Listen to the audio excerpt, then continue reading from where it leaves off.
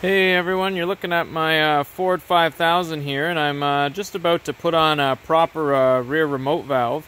What I had before that when I picked up the tractor was just a single remote, which you can see right there, that I was hooked up to basically a constant power outlet. So this banjo fitting was hooked up on here, and you would just pull this lever out and it would send a constant flow of fluid to that outlet. But that's pretty useless for most tractor implements. So when you pop this off, though, all you're gonna have is this this banjo fitting bolt to go in there. So that's not gonna work.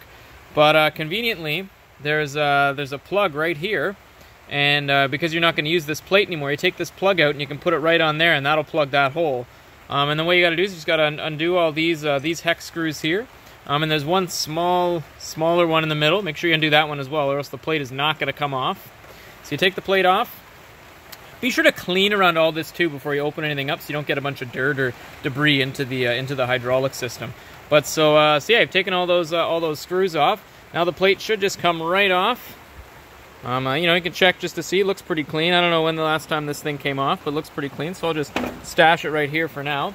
And then what you're going to want to do, if you need to, is just brush off the surface if necessary. It looks pretty good here, but I'm just going to give it a quick little brush. Just make sure if there is anything in there, like just using this rag here, make sure that nothing goes in any of those holes. If there is any debris, this is quite clean though. And then the next step is going to be to put your valve on. So I'm just going to set this phone right here for a second so I can do that.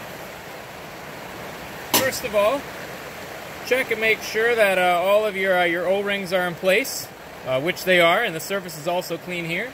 And then what you're going to want to do is flip it over and put it down. So there we go. We're in place. You should be able to use two of the four screws that came with it. But you're gonna have to pick up a couple new ones if you don't have any on hand. You might need to give it a little bit of a wiggle to get those in there. That's the size you're gonna want. So you're gonna have to pick up a couple bigger ones this size to make that work. And then once you've got those all tightened down, you'll then have to put your hoses. They're also gonna be a similar style banjo fitting. You're gonna put those in there. And then you just run them out to the back, and then you're ready to go.